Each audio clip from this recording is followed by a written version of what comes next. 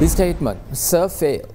So apparently Sir has failed according to the opposition, according to his critics, and even the protest that was held by the opposition, they are claiming that the president has not delivered. What do you think about that? Has Sir failed? No, I don't think he has failed. As I told you, of the three things that the people wanted, two he has delivered very well. These two they couldn't deliver for 5 years. They made a real mess out of it. So president has delivered in that.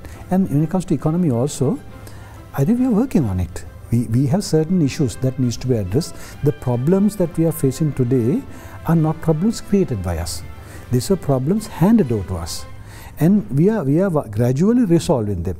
And at the same time, if you look at what President promised in his manifesto, there were 10 areas, right?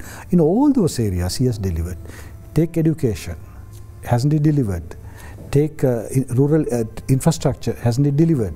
Take national security, hasn't he delivered? In technology, we are moving forward. If you take one by one, we can go into detail and discuss. But then why isn't the common man on the ground is not feeling this? Because for them, what we see, I mean, I'm sure when you come out, when you travel, on Tuesday, there were lines at the petrol station. When you go into the market, prices are high. People are not feeling that, Minister. How exactly do you manage that challenge? Because you say these things are happening, but when people put their hand into the pocket, which is exactly what they want, there should be money. I understand very clearly that they have completely forgotten about the fact that we are in a COVID situation, and I also attribute to the president and the government and our health officials, the military, everyone, and I attribute to them the very fact is that they may manage to maintain what from 2015 what we lost. They brought it back, and then there's a maintenance. Now maintaining itself is really hard. That's happening in this country. So because of that, people have forgotten that we are going through a COVID situation, a global pandemic, and all those things. Now how do you address that? Because despite what you say, the common man does not have the ability to understand, except the fact that when he puts his hand into his pocket, if there's more money, he's happy. When there's not, he's not. You are absolutely right. At the end of the day, what matters to the common man is his income, the cost of living, the normal problems. That we cannot deny that's the truth. And today he's having problems, as you very correctly said.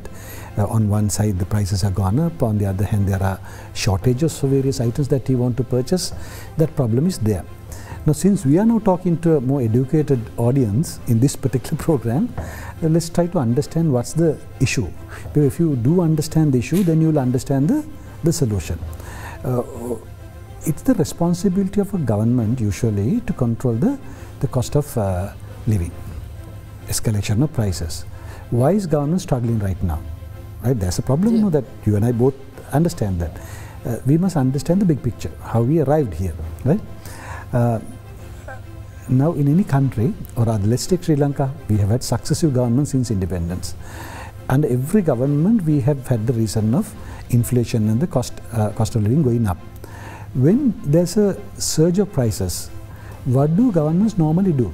Let's take in the past, what did government do? Yeah. They use two things. One is taxation, second one is control of imports and imports. This is what governments do to control price fluctuations, going down or going up. Let's say if the prices are going down because of excess production, let's say farmers have grown more paddy or some other agricultural product, and the production yield is greater, and there's excess supply in the market and the prices are coming down. In order to protect the farmers, the government usually increase taxes on imports and control imports, and thereby control the supply and demand, help the producer. The other way, if the supply is less than the demand, right, like what you are facing today, and the prices are going up, the government usually encourage imports. You bring import products, reduce the taxes on imports, and again create the balance, supply and demand. But today, can we do that? We are struggling with that. In order to bring products, import products, you need reserves, because the local importers do not have dollars in their hands, no, they have rupees. They have to convert their rupees to dollars. To do that, they have to go to the banks. The banks don't have dollars, bank has to go to the central bank. But what is the situation in the banks and the central bank? What is the situation with the reserves in the country? We are down to 2.8 billion reserves, which is sufficient only for a couple of months of imports. Then the question you have to ask is, why, how come we arrived here? Who is responsible for this situation? I'd like to take a minute and explain this. Right?